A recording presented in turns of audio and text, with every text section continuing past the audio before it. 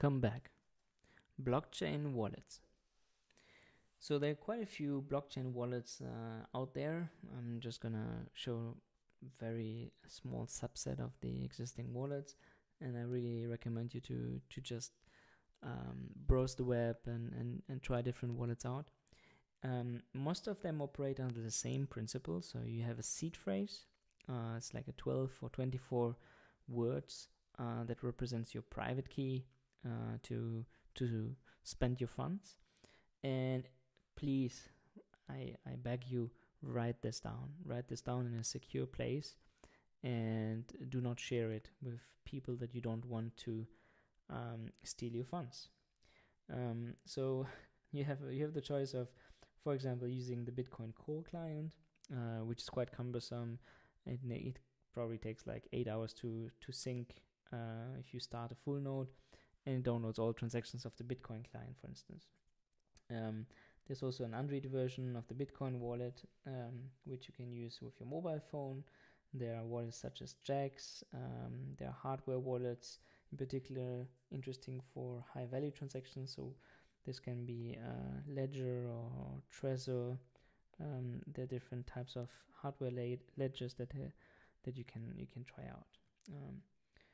So a hardware ledger is basically nothing different than a software ledger, just that the private key will be stored within this device instead of within your app. That's really the main difference.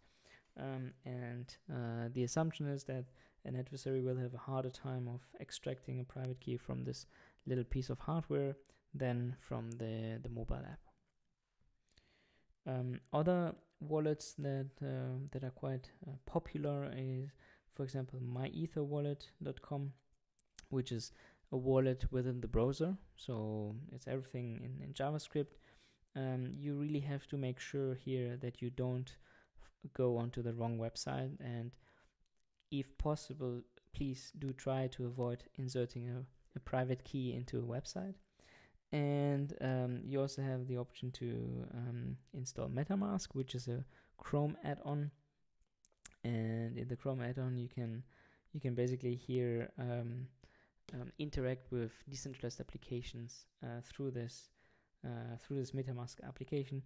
So this is something I really recommend you to try out, setting up your own MetaMask and going on some decentralized application such as, for example, Uniswap, which we can have a look at as well. So I really recommend you trying out MetaMask. So for example, to perform an Ethereum testnet transaction, you can go to send ether and tokens.